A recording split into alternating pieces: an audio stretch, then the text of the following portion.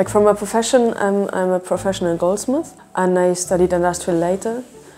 And I founded my label in 2007. Like I was playing around or doing jewelry already when I was a kid.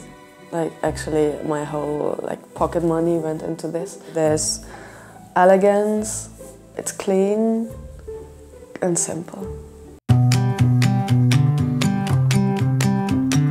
As a source of inspiration, I think kind of everything can work. Like this can be a story you're reading, a film you're watching, a music you're listening to, but it can also be a fantastic material you're looking at and you want to work with it, and then you start to think about it.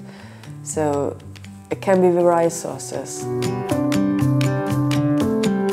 What is great about designing is that you can really try to explore things, like go to boundaries or touching boundaries and like see how far you can get with something.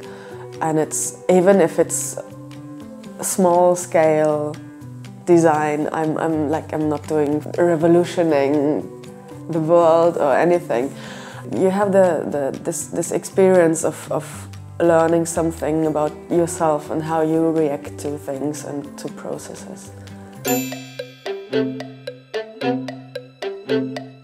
A lot of persons or women who are wearing my jewelry, they're working themselves in the field of creativity. So a lot of architects, designers, writers, people that are working with fashion, like editors, journalists, photographers, also just normal people.